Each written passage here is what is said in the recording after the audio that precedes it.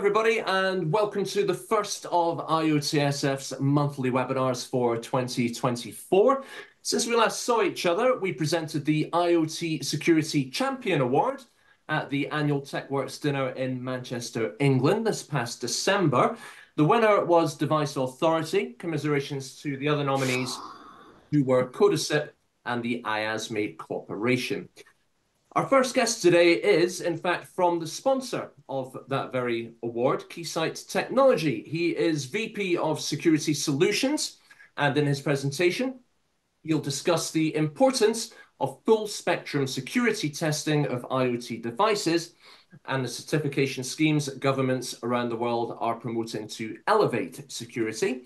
We'll also be joined by Michael Richardson today, who is in Ottawa, so it's very much a North American broadcast today in terms of our guests, but the first of which is Scott Register, and he is in Austin, Texas. Scott, the floor is yours.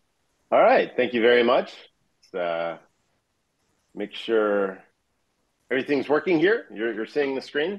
So again, thanks certainly for having me today, bright and early as it is here in Austin. Again, I'm Scott Register, VP of Security Solutions here at Keysight. Background is basically network security, which I've been doing for 30-odd years, maybe a decade more than I'd like to admit. Started out kind of doing network security, firewalls, VPNs, things like that, and have moved on to focus on IoT security, which turns out to be really, really interesting. Gotten to be involved in some interesting sort of national initiatives here in the States, which is pretty fascinating, and I will get into that. And it's not really hyperbolic to think that testing these devices is actually pretty important. Certainly, if you're thinking about critical infrastructure, medical devices, things like that. So, thanks for joining me today.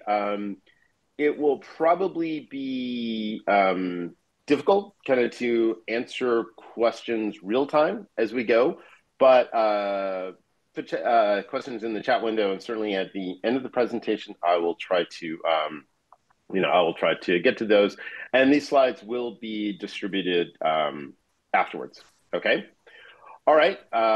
Thanks for that. So, a little bit of background on Keysight, and I certainly acknowledge, if you're not sort of in particular spaces, we may not be a household name, but Keysight is actually the original, like Hewlett-Packard. So the original test and measurement core of Hewlett-Packard is now Keysight. So we're the largest test and measurement vendor in the world, roughly 16,000 employees around the globe, about, I don't know, 5.5-ish billion revenue, something like that. So pretty large. We're used primarily by different types of manufacturers, service providers, government agencies, et cetera, for testing anything from, embedded like pacemakers, if you want to do battery drain analysis, electric vehicles, if you want to do radar testing for like a new fighter jet, you want to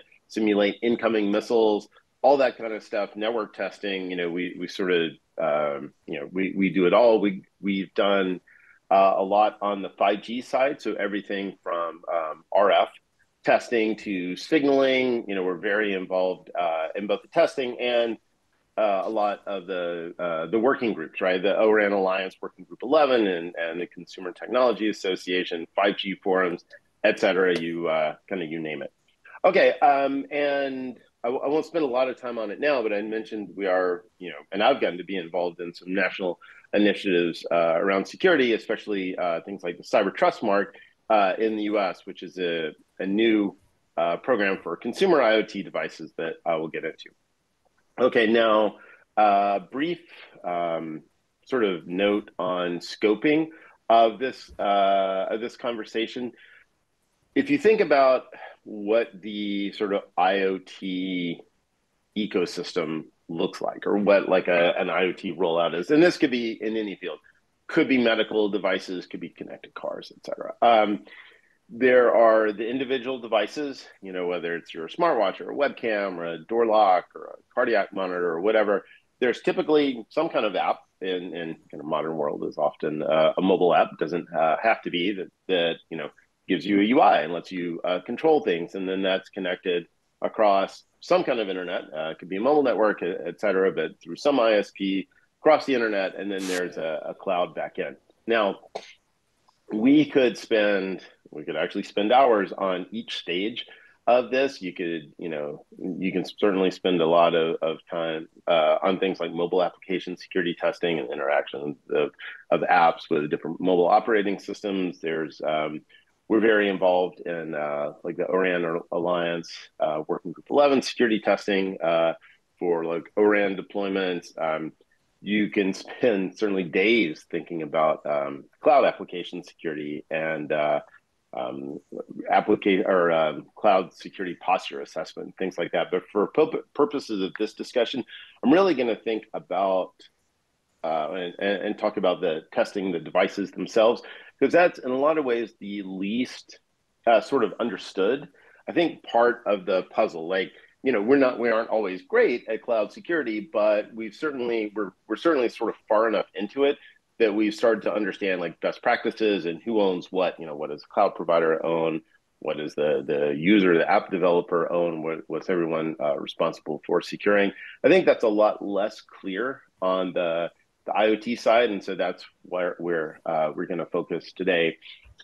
And so a big question here is like, so why do we even think about testing these devices, right? There is sort of a tendency, I think, to think about IoT devices sort of the way that we think about our phones, right? That someone else is taking care of the security, right? And that is often not the case. And, you know, with a lot of IoT devices, I don't know, think about the thermostat on the wall in my house, you know, smart thermostat, and it's got remote sensors. You can control it from the cloud. You can do remote, you know, all this stuff. And it's got motion detection and presence detection. You know, that little device has more compute power than the space shuttle had, right? When we sent it into orbit, and, you know, it's got all these exposed network interfaces. It's got Bluetooth, it's got Wi-Fi and all of that. And so, you know, that exposes a lot of kind of capability for that device to do bad things, right? And those are increasingly becoming kind of targets for attackers. And there's plenty of sort of statistics that highlight the increase in, you know, threat actors specifically targeting IoT devices. And, you know, and certainly as I've gotten into kind of IoT security testing, we see plenty of evidence of this, right? Sort of gaping holes in IoT security. And so when you think about the people who are deploying devices, whether it's, you know, thermostats, badge scanners, whatever, in the environment, they often lack the, and this is not like, this isn't a judgment, but they also often lack kind of the sort of domain specific knowledge or even tools to kind of grapple with the particular security challenges that those IoT devices pose on their networks. Now, why is that? Well, we've developed a really good set of sort of, again, best practices in the traditional IT world. Are we perfect at it? No, right? People get breached every day. But the reality is, and if anybody out there is in the, you know, kind of security world, it would be interesting to see if anyone disagrees with this. If you do sort of the basics of hygiene, you keep your operating system up to date, whether it's on your, you know, Windows laptops, your servers, whatever, and you install some kind of decent EDR, you know, endpoint security software, you know, pick your vendor. Those two things together will solve probably 95% of your security problems, right? Because most attacks against sort of traditional IT devices, your your Linux servers, your Windows laptops, etc. They aren't new. Like they're not 0 days, right? Hackers aren't, churning those out every day and novel attacks. Most of the time, attacks are really just leveraging kind of holes that have been around for a long time and no one has bothered to patch, or I rolled out something and I did a version rollback, and so now I've got an old OS, whatever, and that leaves some hole, or I forgot to turn off SMBv1, God forbid, and something like that, right? And so that's very well understood. And if you follow sort of basic best practices, you're probably pretty safe from most, the attacks that are out there, which are sort of opportunistic. On the authentication side, I think we all know the challenges of things like weak passwords and not having mixed case and special characters and having guessable passwords, etc. But if you use multi-factor authentication, again, that now, and there are spoofing attacks and things like that. But if you've deployed MFA, you are again protected from the vast majority of kind of authentication-based attacks, brute force attacks, and things like that, because the attacker doesn't have the multi-factor. Great, right? So we've our kind of IT people have the tools to deal with most of the challenges they're going to see on the traditional IT side. Now, let's think about IoT, right? And I'm thinking about this. I mean, it could be in your home, your smart light switches, thermostats, things like that, or certainly in like an enterprise setting or a healthcare environment where, okay, I've deployed all these little connected devices. Great, and they're doing good things for me on my network. What operating system are they running? I probably have no idea, right? What versions of what libraries do they have? Meh, you got me, right? And even if I knew, let's say, oh, I've got this badge scanner, I've got I've got a printer, whatever on my network.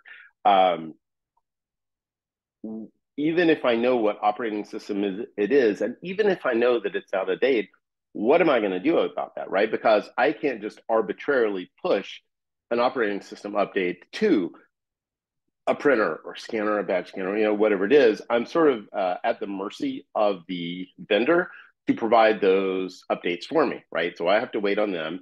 Now, are they going to tell me what's in an update? Not necessarily. Do they tell me what versions of what libraries they're using? And, oh, I'm using an obsolete TLS, or I'm susceptible to log4shell attacks, whatever.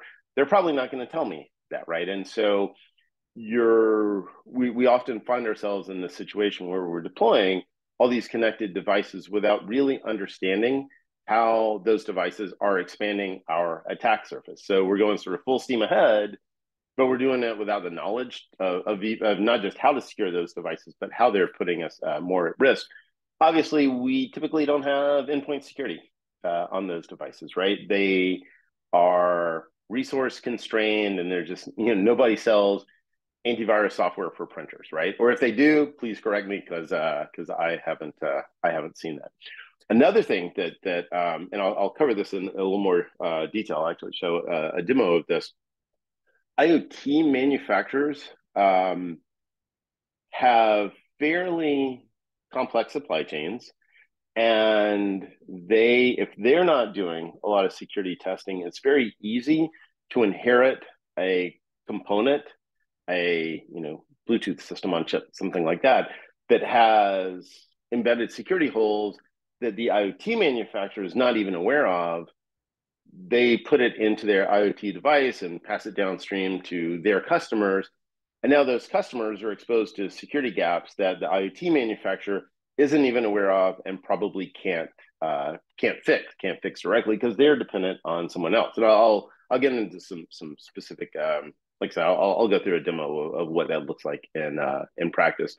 Now, there are plenty of examples. I showed some statistics earlier about the rate of increase in vulnerabilities found on IoT devices, et cetera.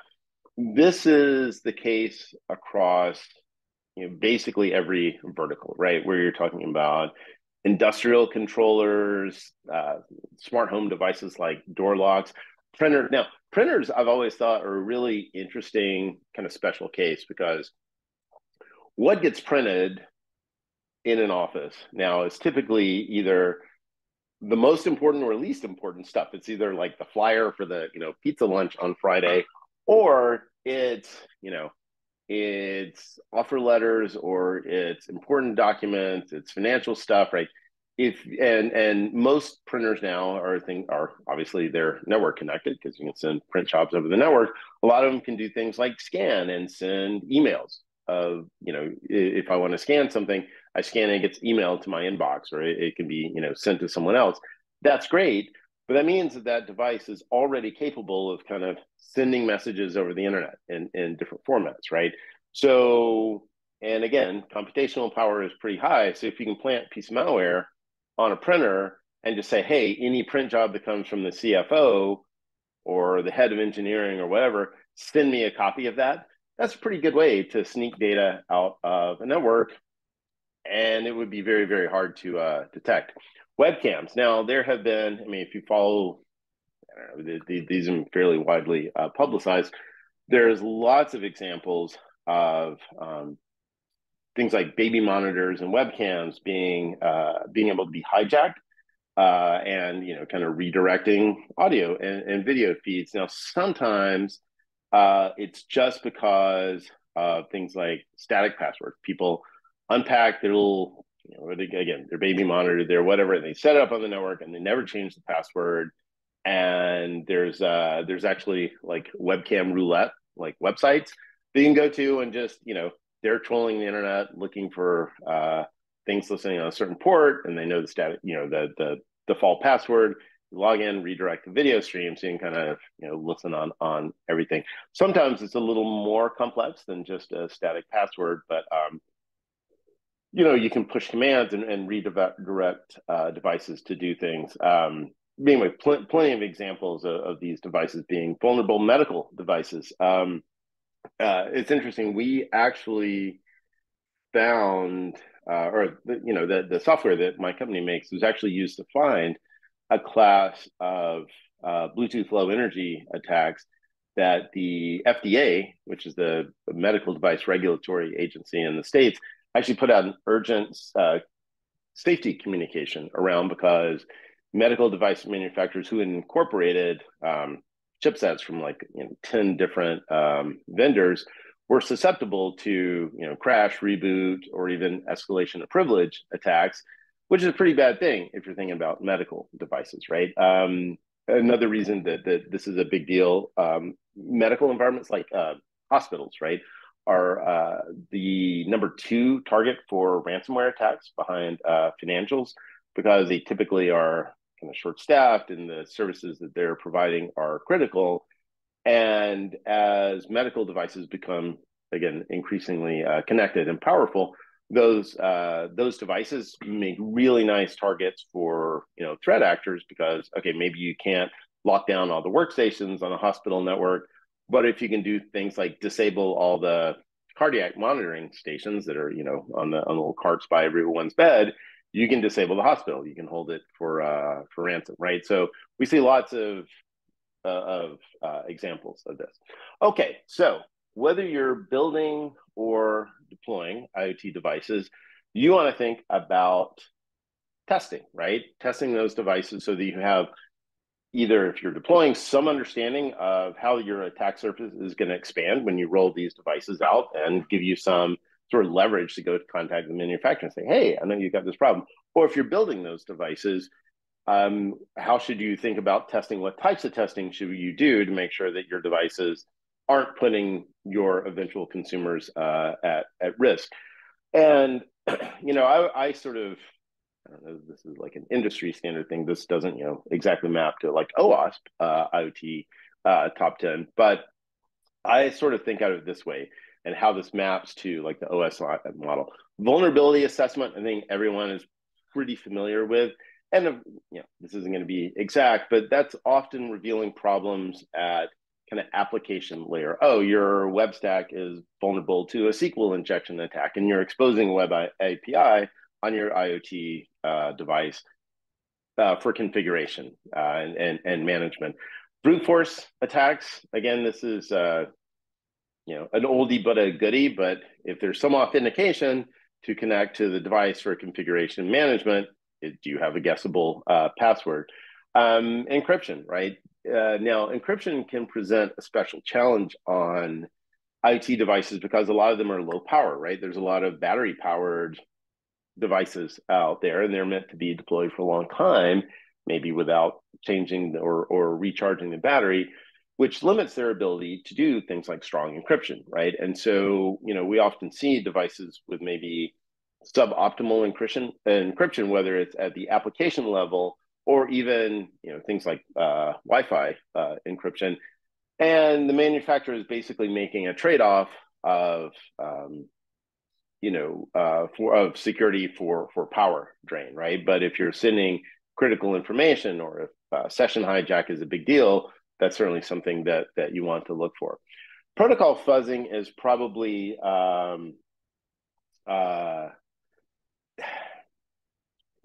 when I do kind of presentations like this, the audience typically falls into two groups: those who are familiar with protocol fuzzing and have done it a lot, and those who look at it and go, yeah, I'm not really sure what that is. So just briefly, protocol, there, I'll get into a little more detail, but basically you're trying to screw up the protocol stack on the other side. Now, firmware analysis, so all the things I'm talking about here are really things that you can do across the network, right? I've got a connected device, and I can do brute force passwords attacks. I can make sure the device is only using valid certs and using strong encryption. I can attack the Bluetooth stack or the Wi-Fi stack. Those are all, kind of external black box testing. Firmware analysis, that's somewhere where you actually have to have like the firmware, and you can look at it from the inside, right? So again, I think everyone's probably familiar with the concept of vulnerability assessment. Same principle for IT devices and your laptops, your application servers, et cetera. And again, as kind of IoT devices become more powerful and expose more interfaces, then traditional vulnerability assessment starts to apply more and more to these devices, right? You scan the device, and especially if it's like Android based or something, it's going to start to look a lot like any other Linux device. And so the traditional vulnerability assessment makes a lot of sense. Now, protocol fuzzing, this is something that certainly I've had a lot of fun with, because we found some pretty interesting crashes. So this is where you're intentionally injecting errors into some kind of protocol stream to try to trigger a crash, a hang, a reboot, something at the other end of the connection. Now, certainly you can do this. You can do this at, sort of layer 2 through 7. You can certainly think about application layer protocol fuzzing. Can you send malformed fields in web commands, right? Something is too long or too short or invalid or doesn't make sense. But where in sort of, my experience here at Keysight, where we found this to be really, really valuable is doing link layer attacks against things like Wi-Fi stacks, Bluetooth low energy. So I'll show a cool demo of like a particular flaw that we found. But what you're doing is, things like sending messages out of order, or you're doing message replay, or you're sending packets that either are too long or too short, or have fields that are too long or too short, right? The length field in the header says you're going to be sending 32 bytes of data, but you only send 34 bytes. If you think about, like on the TCP side, if you think about sending a TCP packet with a SYN and FIN bit set, that's not something that the receiving stack may be expecting, and you might be able to trigger kind of bad behavior on that side. And especially if you can do this with a low-level protocol stack, you might be able to take the device out entirely by crashing the stack, right? And certainly we've seen this. Now, firmware analysis, I mean, certainly if you've dealt with things like SBOMs, right? Software bill of materials, a lot of times you're going to generate that by doing firmware analysis, right, or software analysis, and typically doing it statically. And you can do, the real benefit there, or sort of benefit number one, is you can understand what libraries a piece of software is using. because we all know that something like what 90% of software is just open source, right? And so we take all these open source libraries and kind of stitch them together with a little glue of your own, and then you put your product on the market, right? So allowing you to correlate the libraries that are in use with known CVEs lets you see without having to actually do like testing or demonstrate a vulnerability. Oh, I know you've got a vulnerability in this software because you're using this library and it's old, and maybe I haven't figured out exactly how to exploit it, but I know that the vulnerability is there, and so you need to do this. You can also find things like embedded static passwords, right? If you're looking at firmware and find other types of programming flaws. Now, when you're doing software analysis, two kind of big buckets that I really think about here: static and dynamic analysis, right? So static analysis is where you're looking at code sort of in isolation. And you can look at source code, you can look at firmware. Typically on the IoT side, what you're going to end up doing is looking at firmware because you either download it from the manufacturer website, or if you're really lucky, maybe you've got access to something like a JTAG interface on the device, and you can extract the firmware. Can't always count on that, but if you can, that's great. The advantage of doing the static analysis is basically you can do it sort of anywhere, right? You don't have to look at that firmware on the device. You just have access to it. So you can, do it in the cloud, do it on a server, whatever. You don't need a particular architecture. And as I mentioned, one of the big benefits here is you can generate that SBOM just by looking at the firmware and understanding what libraries are in use and correlating that with kind of known CVEs. You don't have to discover anything. It's basically a database look at, right? And that's actually, for when I say it's easy to do, certainly for things that are OS based, like if you're looking at the firmware from something like an Android based device, which it could be, an auto head unit or a Peloton bike or whatever it is, there are kind of lots of good tools available for doing that. It gets a little harder if you're talking about sort of operating system less devices, bare metal devices. And certainly in the IoT world, there are those things out there, and just because they're smaller and they're lower power and have less memory and things like that. So you're not running a whole OS, you're running the kind of IoT application on bare metal.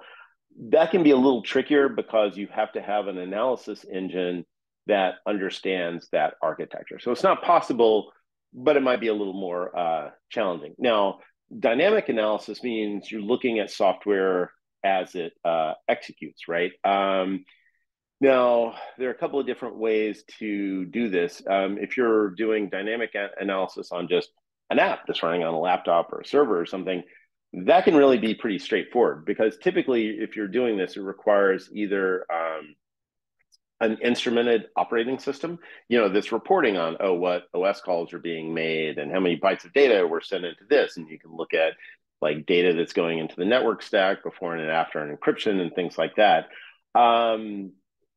Or you, if you don't have that option, then it may require the application developer to actually develop the app, the IoT app, against an instrumented SDK, right? So that when you make like a system call or something, if the operating system isn't reporting on that natively, you've used a particular SDK, as kind of a shim layer on top of those APIs, and that API engine or that SDK can report data out. Now that could be really difficult if you're doing it on an actual IoT device. Again, they're resource constrained. It may not have the power to do that, may not have the appropriate network interfaces, things like that. So if you're going to do dynamic analysis, that may mean you end up doing it in an emulator environment, which is great. That's fine. I mean, there's not absolutely a bad thing. The one thing you might be missing, though, is the actual like hardware, right? If like you may make assumptions about the underlying Wi-Fi chipset or Bluetooth chipset or something, which behave normally on your emulator, but actually in the wild on the chipset as deployed, there may be other vulnerabilities that you just can't find on an emulator. There are some nice things that you can do with dynamic analysis, though. If you're doing something like, let's say you're testing some kind of injection attack against an API, it may take a long time to let's say, trigger a crash if you're doing that. But if you have dynamic analysis, so you're looking at code, executing code in runtime, you can see, oh yeah, whatever I'm doing, as I'm passing these commands, it is triggering a memory leak. So if I do it enough, or I send a certain amount of data, yeah, I know the device is going to crash. So it can certainly accelerate things like that. You can also, and this is actually when you think about things like IoT certification, one of the real advantages of the dynamic runtime testing is you can do things like validate, hey, when I'm saving credentials to memory, or other sensitive data, is that storage encrypted, right? Because if you're on the platform, if you're on the OS, that's something you can verify. Okay, so what does this look like in practice? So here I'm going to show a demo. This is actually, this is using our software, like the Keysight's IoT testing software, but there's not necessarily anything magical about it, right? I mean, in principle, you can find this, in this case, with any good like Bluetooth fuzzing engine. So what I'm going to do, I'm going to create a new scenario that's doing protocol fuzzing as opposed to vulnerability assessment when we talked about those. And my target here is going to be, oh yeah, it's back there on the shelf. This is actually a pretty big brand name video doorbell, right? So it's a doorbell, you push the button, rings, and it's got a camera built in. Now, I don't know anything in advance about this other than the manufacturer of the system on chip, which in this case is Texas Instruments. So I can scan just for whatever's in radio range. I know how they name their devices. I can find that. Now, what makes this interesting is that this video doorbell maker, like many, uses a system on chip that they didn't make that controls both the Bluetooth and the Wi-Fi stack. Pause for a second. So what does that mean? That means you've got Bluetooth implementation, in this case, Bluetooth Low Energy, and Wi-Fi implementation. They're on the same chipset. They're using shared memory, things like that. Now, why do you have both of these stacks? A lot of these IoT devices have things like Bluetooth for ease of setup, right? I plug the device in, I turn, it's got Bluetooth turned on. I can bring up a little app on my phone that says, oh, I've discovered a new light switch or doorbell or webcam or whatever it is. And you do the initial connection from your phone, and that will do things like pass, oh, here's the SSID and other configuration info. And then it joins the Wi-Fi network. And things like the video stream are actually passed over the Wi-Fi, right? Okay, so what I've done here, pause for a second, is I've started a Bluetooth low energy protocol fuzzing attack against this doorbell. And again, I didn't know anything in advance. I didn't know the SSID. I didn't know the MAC address. I just scanned for everything in radio range. I know how this particular device will show up in a Bluetooth scan just from based on the manufacturer. And so I picked that out of the list and I started sending the packets. Now, here, the video screen on the right, that's actually just my phone screen overlaid on that. So I'll back up a little. And so the video feed is streaming over that, right? And so that's what I'm seeing.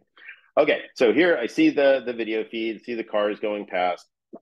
I start my attack, and the first thing that I'm going to find is an anomaly. So this means I send a message over Bluetooth Low Energy, some malformed message, and I got a weird response back. So that means I know I found some problem with the implementation of the Bluetooth stack on the other side. That kind of informs our software, oh, that's where our problem is. So double down on that. Whatever field you just fuzzed, whatever, go do more of that and see what you can do. The next thing I do is I'm able to actually trigger a crash in the Bluetooth stack. Now, because this is all leveraging shared memory, shared processing, when I crash the Bluetooth stack, that also crashes the Wi-Fi stack. When I crash the Wi-Fi stack, the video feed goes dead. That's pretty cool. Like, to me, like, we found that, I was like, wow, that's awesome, because that's like straight out of Mission Impossible, right? Because literally you can pull up, in front of the bank, the liquor store, somebody's house, whatever, or, and one of the things that makes this interesting is, the kind of line between what's used in industrial and enterprise and home settings. Those lines are getting pretty blurred, right? This would, like the attack I just demonstrated, would apply to anything that happens to use this chipset. And we found chipsets from at least 10 different manufacturers that have this same kind of vulnerability in them.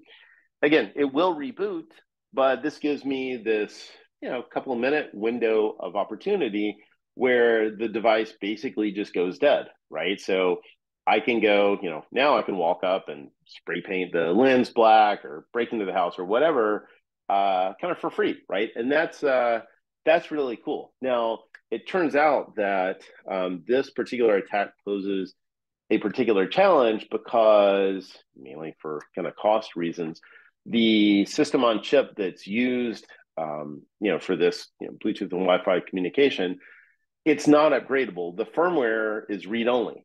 So you can't, you can update the firmware on the actual device, like the webcam, device to add functionality or whatever, but you can't push new firmware to the communication chipset. It's read-only, it's not flash. So it is now impossible to fix any of these devices in the field.